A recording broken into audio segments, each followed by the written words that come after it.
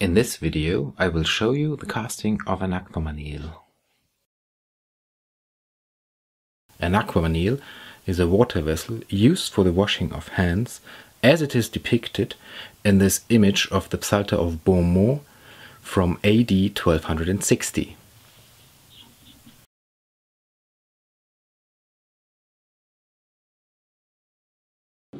The metal for this aquamanile is a quaternary alloy consisting of 77% copper, 13% zinc, 9% tin and 2% of lead.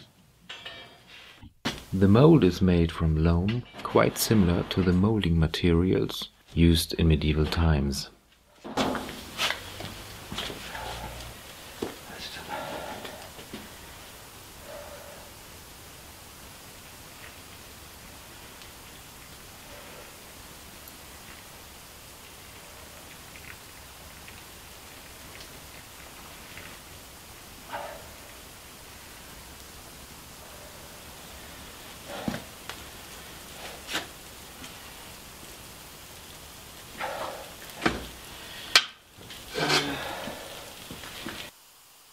After the mould has cooled down, it can be opened by breaking away the loam.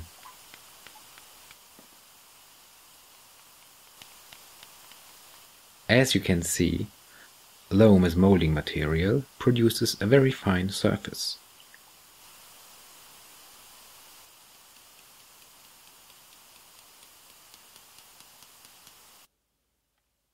This concludes the video about the casting of the aquamanile.